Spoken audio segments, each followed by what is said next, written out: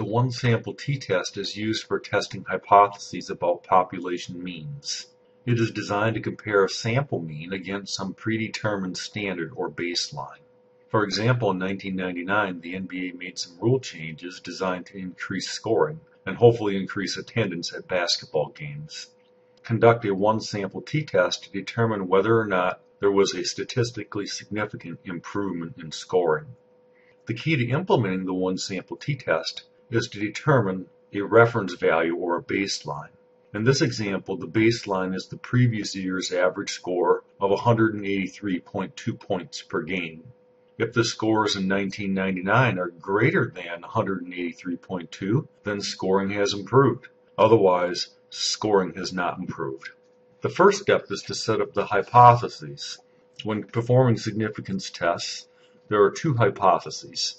The first hypothesis is called the null hypothesis, and it is a statement that represents the baseline or status quo. In this problem, the null hypothesis is a statement that the rule changes made no difference, and that this year's average score is the same as last year's. The null hypothesis is always represented using an equality or an equal sign. So for the null hypothesis, I would say that the true population mean mu is equal to 183.2, and what this means is that the rule changes made no difference. The second hypothesis is called the alternative hypothesis, and it is a statement of what the researchers hope to prove or suspect is true. In this case, most people would agree that NBA officials are competent and that they would be capable of designing rule changes to increase scoring.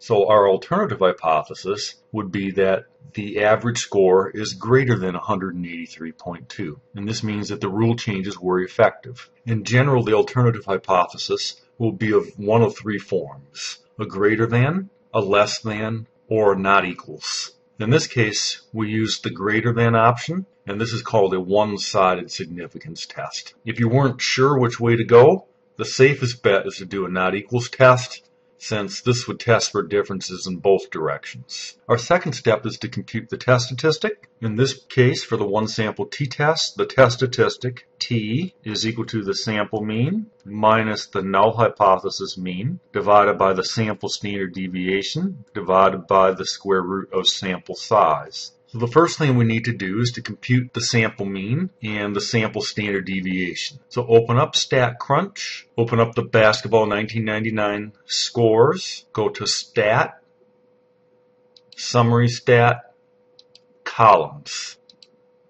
Select the basketball column by clicking on it, and then select the statistics we want to compute. In this case, the sample size. Hold down the control button, the sample mean, and the sample standard deviation. Press compute, and now we can use these numbers in our test statistic calculation. The sample mean is 195.88. We want to subtract off the null hypothesis mean, the baseline value of 183.2, divide by the sample standard deviation of 20.27173, divide by the square root of sample size, square root of 25. Evaluate this expression on a calculator. This would evaluate to 3.12750. The test statistic that we have computed is a measure of the distance between the sample mean and the null hypothesis value. So in this case, that distance is a little bit more than 3 standard deviations, which is a pretty good sized distance. The third step will be to compute the p-value. Now, if the null hypothesis is true, then the sample mean will be close to 183.2, and the numerator of the test statistic will be close to 0, and we should end up with a distribution for the test statistic that is close to 0. It may not be exactly equal to 0. And on the other hand, if the null hypothesis is not true, then we would expect that the value of the test statistic will be quite a bit larger than 0. In this case, the value of the test statistic is 3.12750.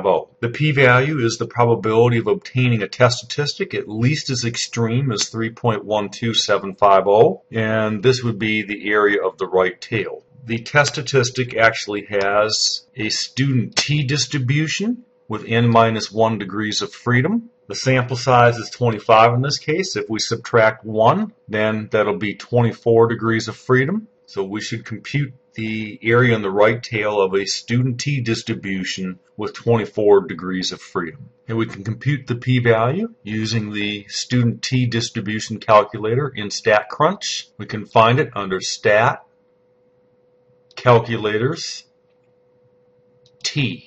We would enter the degrees of freedom, in this case 24, and we want to calculate the probability of being greater than 3.1275. So I will change the direction for the probability to being greater than, and then enter 3.1275. Press compute, and we obtain a p-value of 0.002287.